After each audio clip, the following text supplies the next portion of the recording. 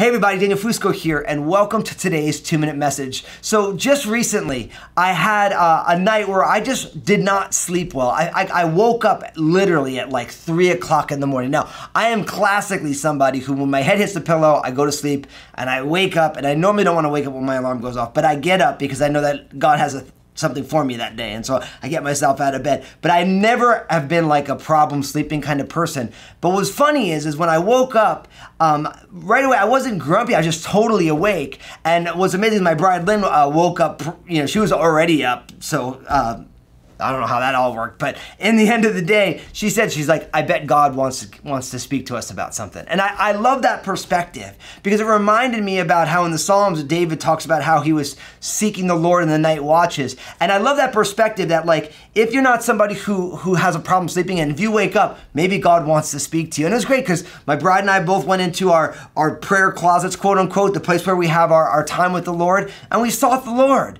And sometimes God is opening up opportunities for us, but it'd be very easy for us just to see them as issues. I mean, I don't like not sleeping, and I wanted to be sleeping, but what I realized was that this was an opportunity from God to seek His face at a time when our house was totally quiet because all of our kids were sleeping.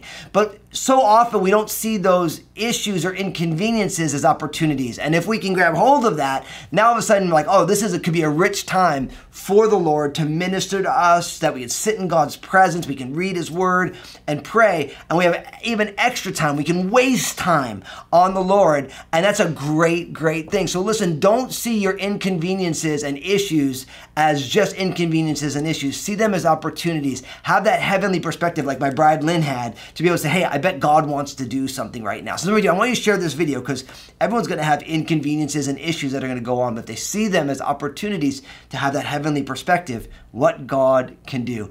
And in the comment section, I want you to share a testimony of an inconvenience or an issue that God leveraged and turned into an opportunity for Him to speak and to minister to you, so we can rejoice at how God is working.